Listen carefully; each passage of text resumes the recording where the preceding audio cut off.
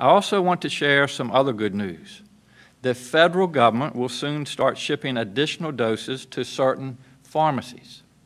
This week, the Biden administration announced the next phase of the federal pharmacy partnership. In Virginia, CVS will be the first pharmacy in this rollout because it has the most locations of any pharmacy in Virginia. We have worked with CVS to start with their stores that are within reach of people who are more vulnerable, those age 65 and up, those who are of low income, and those from disadvantaged communities. CVS is starting with 36 locations sometime late next week.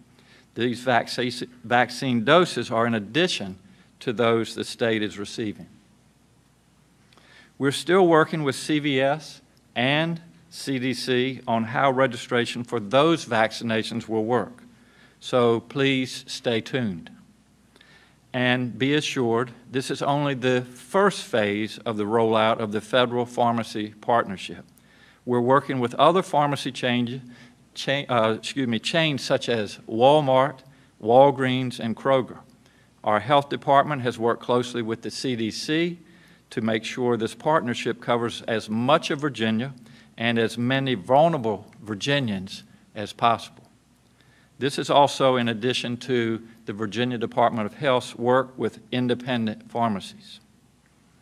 Here you can see a map of vaccination sites around the state, and there will be more to come.